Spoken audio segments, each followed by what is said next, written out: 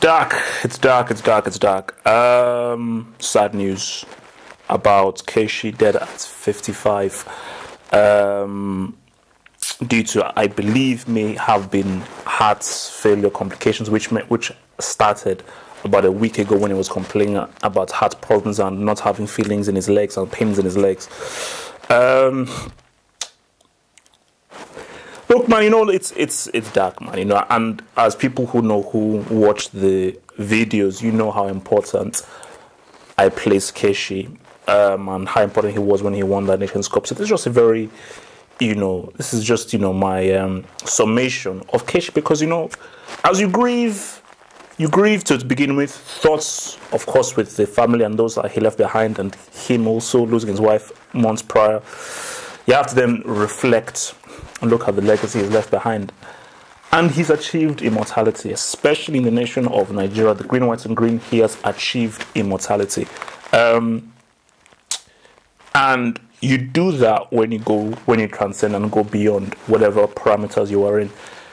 Won the Nations Cup as a captain, but his biggest victory, well, I'll get to that. A bigger victory was when he won the Nations Cup as a coach. A very rare feat to win the Nations Cup, both as the captain, a player, and also as a coach of the team, which was huge and meant so much to Nigeria, bringing the Nations Cup back home. But that wasn't his greatest victory. Keshi's greatest victory was his stand for African coaches. Was him saying that why can't African coaches do the same job, the same, if not better, than these so-called better European coaches? And he was on record in saying that, we have to give more chances to my fellow brethren, my fellow African coaches. Why can't Cameroon have a Cameroonian coach? Why can't Senegal, South Africa, and Ghana, all these boys, why can't they have their own indigenous local coaches coach the team? Why not? You have it for under 17 and under 21. Why not the senior team? It's that slave mentality. It's that subservience to believe that the white man is better. And Keshi said, no, the white man isn't born better, naturally better. Okay? We're all born equal. Okay? And it is what you do, your craft and your hard work and your dedication in your craft that can then elevate you. So I think, for Keshi winning that Nations Cup, based on what he said, promoting the fact that blacks and Africans, they know tactics. They have intelligence. They know structure. I don't have a shred of white in me. I'm 100%. Okay, I'm 99% Brazilian, maybe 1% black. No, sorry, 99% Nigerian, 1% black Brazilian. And you all know, I know what the hell I'm talking about when it comes to the sport of football. You all know that. That's a fact. So Keshi said, look, man, Nigerians, we know how to coach. So I think that is why, man, this is painful, man. This is painful because 55, that's too young.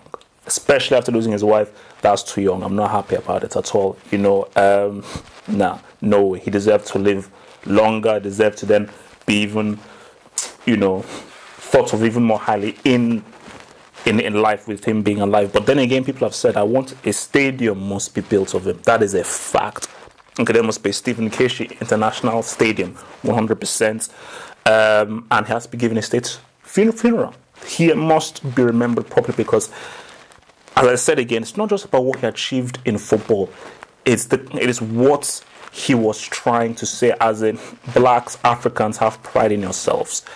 Don't just assume that, oh, no, the white man can do it better. They're much more organized. Okay, they are better. Yes, let's just let them do. No. Keshi said, have pride in yourself. And Keshi, man, he was unapologetically Nigerian and black, which is why I loved him so much. People would call him arrogant, full of himself. I couldn't give a damn. That's what made him so amazing. He said, no, I believe what I'm believing. And he constructed a Nigerian team who played the best football since back in the golden generation of the 90s. Okay, so bringing in all these goals, Betty Votes, all these kind of guys in and out, Tutunovic, Keshi, a Nigerian, was the guy who brought Nigeria back to playing that football the right Nigerian way. So, sad, man. It's unfortunate.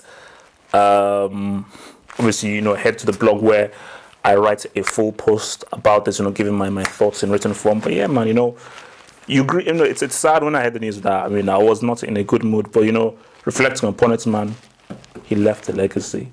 He achieved immortality, you know, and Keshi, you don't understand, man, him just supporting, promoting black coaches, black managers, that you can be more than just those, you know, workhorses who just play, but, you know, leave the brains to the people who know about it. You know, he said, no, we can be the workhorses and the players, but we can also use our brains and intelligence to bring in tactics and statistics as well.